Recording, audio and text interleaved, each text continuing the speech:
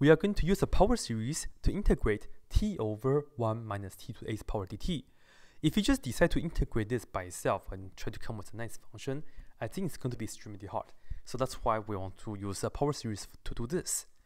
So the strategy is we come up with a power series for the inside function t over 1 minus t to the 8th power and then integrate that. So let's focus on the inside.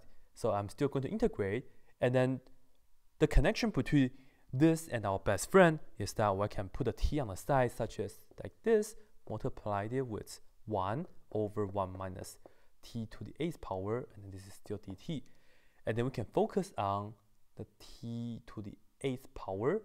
I get to plug in this into our best friend because this matches with our form. So I'm still working with the series. We'll have the integral t times, this is going to be sigma when n goes from 0 to infinity. And we have t to the 8 right here, t to the 8 into the x and then raised to n power, so we have t to the 8n power. So t to the 8n power, and then this is still dt. Well, we have one more t in the front, so we can take this t, multiply it inside. So therefore we have the integral summation when n goes from 0 to infinity, t raised to the 8n plus 1 more power, so 8n plus 1. So anyways, what we're doing is this right here, it's the same as that. And then I should talk about the radius convergence along the side, along the way. Because we're plugging t to the 8th power into our power series, right? So I know that this is true, so from here to here is true for the absolute value of t to the 8 to be less than 1, which is equivalent, I can just take the 8th root on both sides, which is equivalent to say the absolute value of t is less than 1.